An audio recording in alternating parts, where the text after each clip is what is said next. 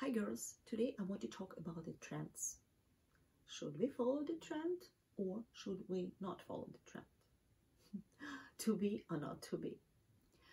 I really like Carolina Herrera wording. I wrote it down, let me read it for you. Trends come and go, but elegance and sophistication are timeless qualities.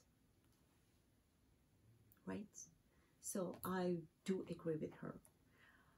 Elegance and sophistication are timeless qualities.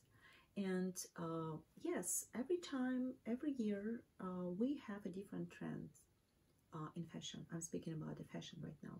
So if we talk about 2019, 2020, it is a loose silhouettes, oversize. I'm not going to mention all trends, but these two are the most famous, most common trends, right?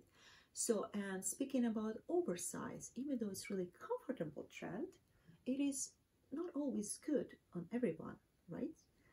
Sometimes it just, oversize doesn't complement the body shape, and you may see the girls who wearing the oversized jacket, they just seems bigger, right? And that's not what we want to. Sometimes we don't care, but in most cases we don't want to look bigger than we are. So when I teach my sewing classes, when I talk to my students, and when I work with my clients, I usually suggest to look in the mirror and try to be honest to yourself. Try to look from the distance on your body shape and figure out what silhouette is good on you, what silhouettes complement your body shape, because when we sewing for ourselves, even though if you're shopping for some dress, but mostly if you sew it for yourself, you are a creator, you are a conductor. You can create that music, you can create that sewing project, so you can manage the volume, you can manage the cut, so you can create the shape which hide the areas which you want to hide and which emphasize the areas which you want to show off, right?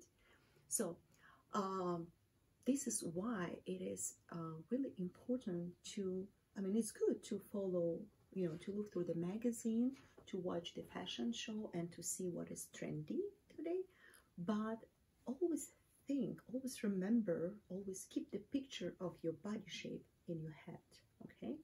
So, and once again, it's a game. You need to find the balance. You need to find that good formula which will work for your body shape. You need to implement the trends onto your body shape and create that combination.